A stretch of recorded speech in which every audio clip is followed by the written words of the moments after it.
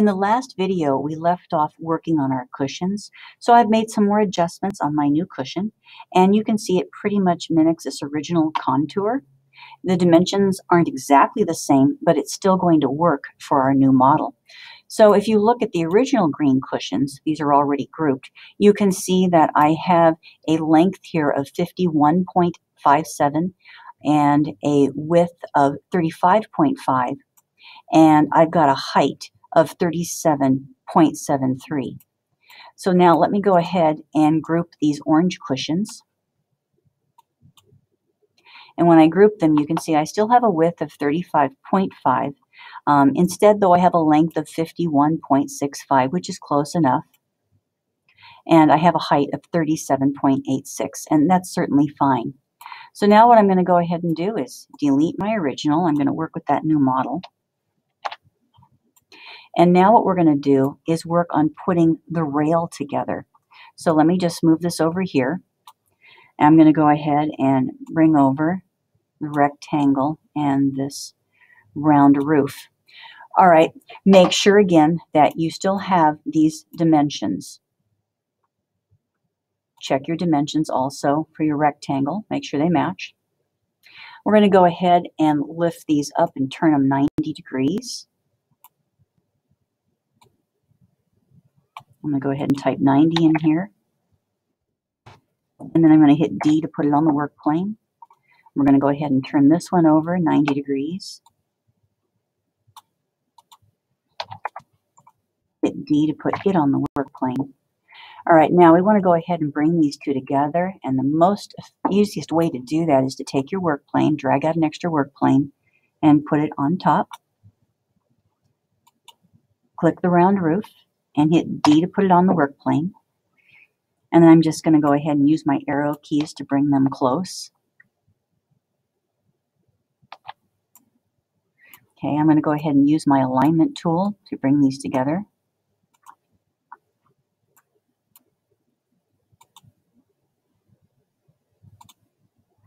Okay, once you bring those together, we're going to go ahead and group them. And then I'm going to go ahead and put my work plane back to where it originally was. And then I'm going to put this on the work plane by hitting the D key. All right, now this is what I've got. All right, we're going to go ahead and we're going to spin this 90 degrees.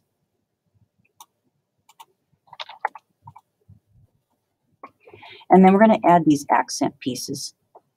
So you can see about where they're going to be, and it doesn't have to be precise, but you've got one up in this area and one in this area.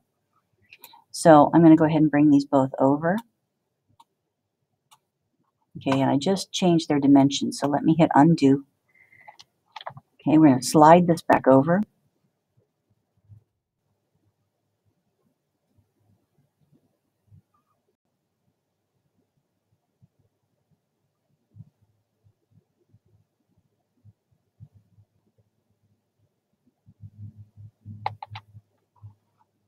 All right, let's go back to home view.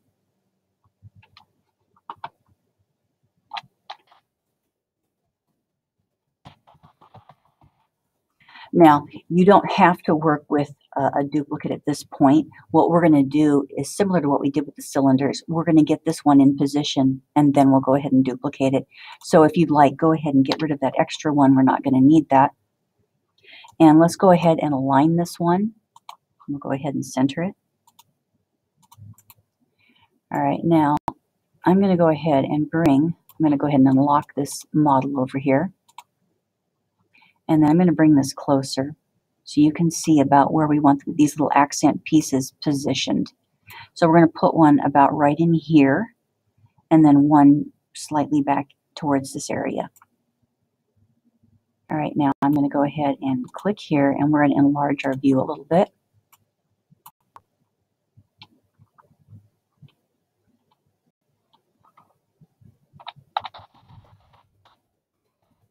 All right. And I'm going to sink this in enough to where that little U shape disappears. And if you want to fine tune this a little bit and go down to 0.1 millimeter, you can do that. And about there is how much I want to sink it. Just enough to leave some excess material on the outside. Okay, now what I'm going to do is we're going to go ahead and pull this up, and we're going to be tilting this at an angle. All right, I'm going to send this back in.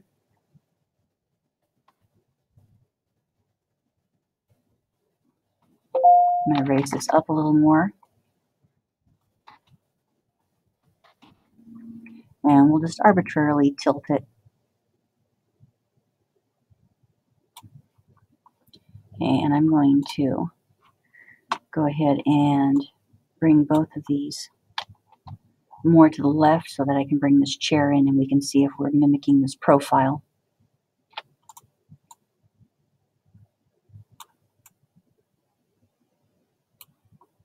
About right in there is pretty good. I may bring it up just a little bit more. So I'm going to send it more to the right, pull it up a little bit, and we'll do some adjustments. All right, so that's going to be good enough for me there. Now I'm going to go ahead and duplicate it, Control D, and I'm just going to go ahead and arbitrarily turn this a certain number of degrees. And then I'll have to raise this up. I'm going to send this farther across. It'll temporarily sink down until we get to the other side. All right, let's take a peek and see what this looks like. That's pretty close. About right in this area looks reasonable. We're going to go ahead and want to tilt that. So let's take a closer look at this.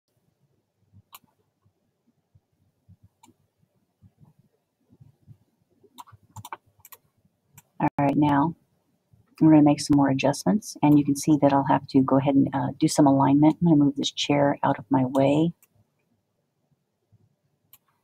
Let's go ahead and center both of these.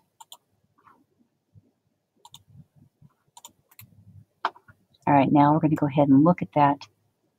All right, now you can see, I see a little bit of that opening. So I'm going to go ahead and take that down. And then let's check the other one.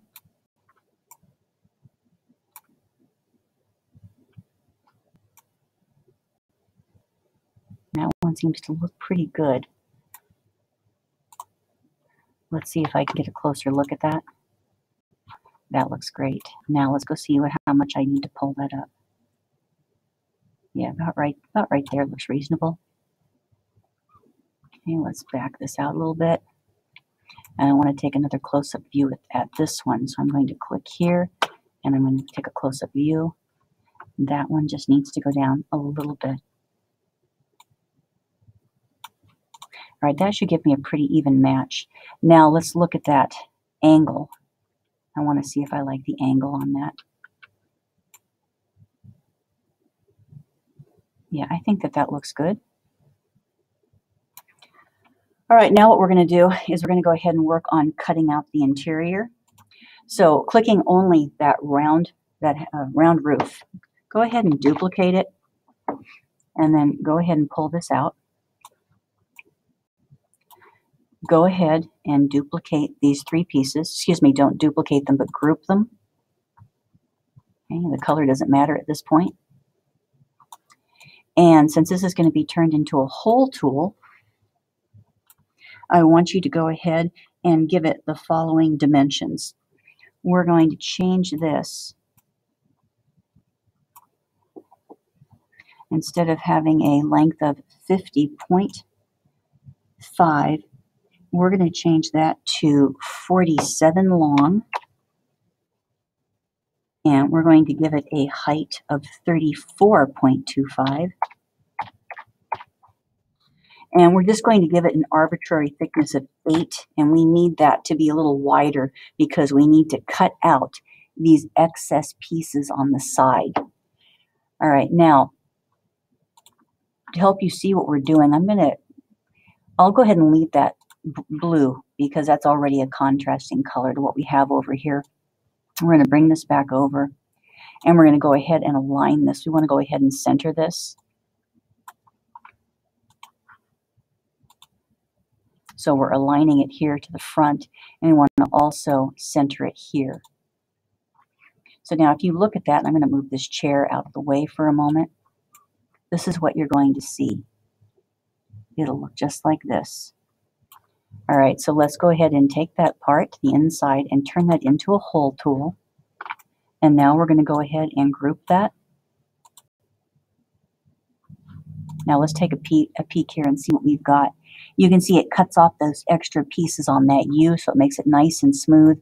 But the side rail has a nice even thickness all around. So now what we'll do in the next video, we'll go ahead and duplicate this, and we'll go ahead and attach this to the sides, and then we're almost done. So I'll see you in the next video.